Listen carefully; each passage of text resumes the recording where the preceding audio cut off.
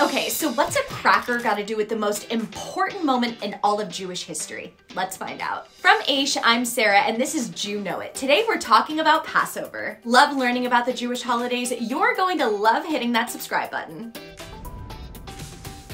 Think of Passover as the ultimate freedom fest where we hang with family, nosh on traditional eats, and celebrate the Jews' escape from Pharaoh's iron grip on Egypt. Here's how it went down. The Jews were slaves in Egypt for over 200 years. Not cool.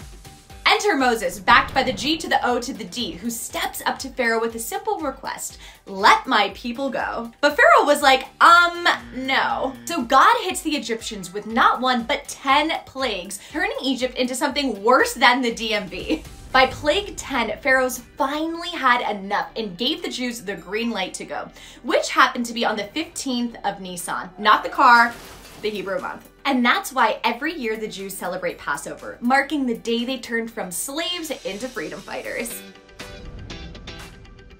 The finale of the plagues was dark. The firstborn of every couple in Egypt got a one-way ticket to the afterlife. But God gave the Jews what we now call a life hack and said, slap some lamb blood on your door and I'll skip killing off your firstborn. In other words, Jewish homes were passed over.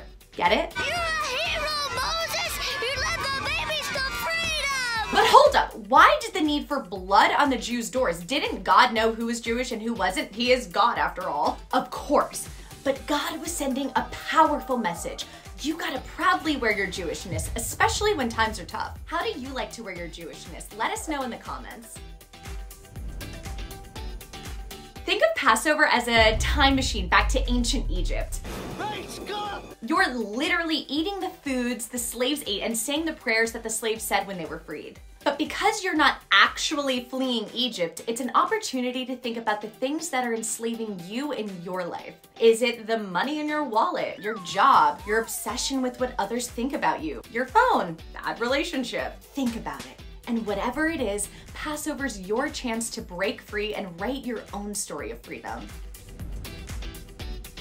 The main food eaten on Passover is matzah, aka unleavened bread. Think of matzah as the OG flatbread, courtesy of the Jews' getaway from Egypt, who had no time for their dough to rise. But here's the other thing.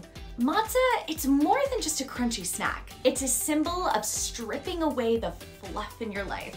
You know, that toxic relationship, the unfulfilling job, or that unsupportive friend? Whatever it is, matzah's your reminder to set yourself free.